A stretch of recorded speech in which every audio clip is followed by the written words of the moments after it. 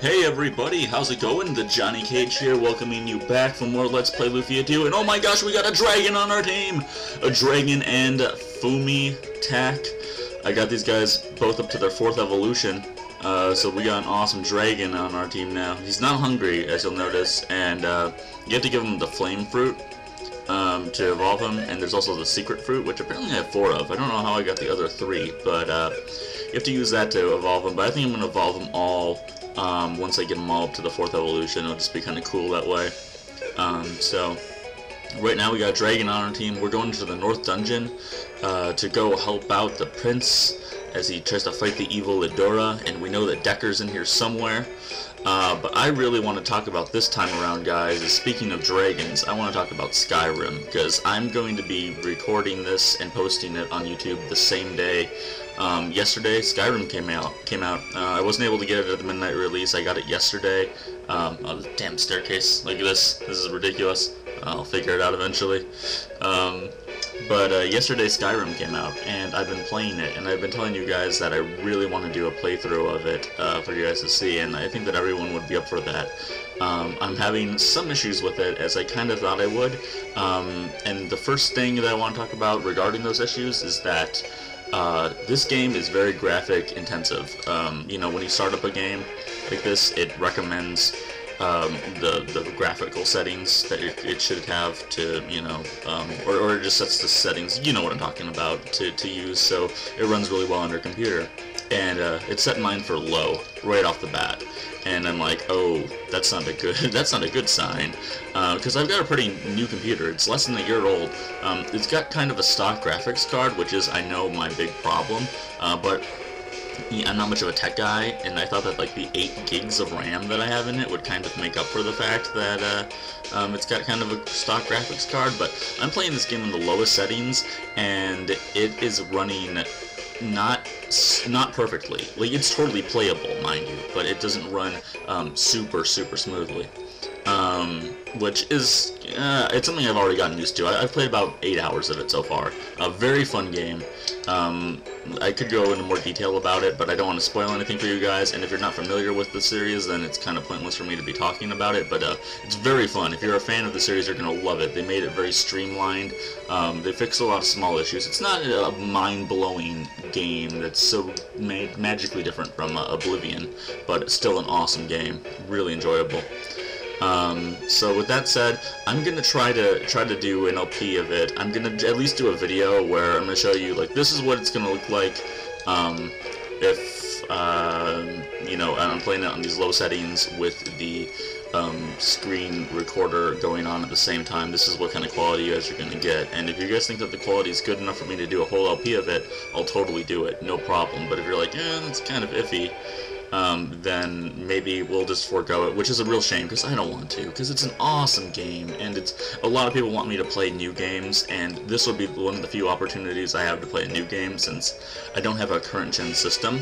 But that actually brings me to my next point, is that for this game, unless you know for a fact that you have a true gaming computer, you've got an awesome graphics card in there, I would recommend getting this game for the Xbox 360 or PS3, because then you're not going to have any kind of lag issues. You're going to be able to really enjoy the game. Like, I really enjoy it, but when I put on the software to be able to record the screen as well, I think that the lag might be a little bit too much to make it really fun to watch. Shaggy joined the party. We got a new capsule monster, and I gotta name this guy after my good friend It's Not a Beaver, because guess what, Shaggy is not a beaver, but we're gonna call him Beav anyway, so there you go. He's a little tiki guy with a spear, if I remember correctly, so there you go. There's our 3rd capsule monster of the 7, and I've got plenty of other ideas for the guys that I'm gonna have on the rest of my team, so stay tuned for them as they come along. But back to what I was saying about Oblivion. If you've got a 360 or PS3, I mean, I would recommend getting it for the console.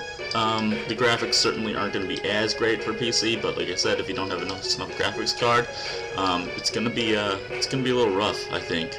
So that's just my opinion on it. Maybe people can say differently.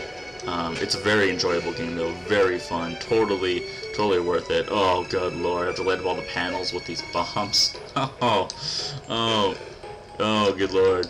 Oh, another thing I was gonna say to you about Oblivion is that I couldn't even get it to go on my laptop because I don't have a wireless router right now, which is, I know, it's a serious problem that I really need to have fixed, but I had to put it on my desktop. My desktop doesn't have a microphone on it. The only microphone I have is the microphone that I'm talking to you with right now that's built into my laptop, and that's how I do my post-commentary, which is another thing. I would have to do a post-commentary, and I think that, oh damn, they have to be all lit up, not lit up. Jeez, what was I thinking there? So that's kind of a downside, because there are some games like this that you really want to play with live commentary, because then you can really capture their reactions when you see crazy stuff, because there's lots of crazy stuff. You got dragons flying overhead occasionally, you've got giant woolly mammoths that are roaming the world. That was like, oh my gosh, what the hell is that? The first time I saw one, it was totally like completely caught off guard. You know, it's just a game that you really want to have a live commentary for, but there's no way I could do that, unfortunately. It'd have to be post. So you have to take I have to take that in consideration too, as far as if I want to do an LP of it or not. Regardless, there will be another game after Pokemon.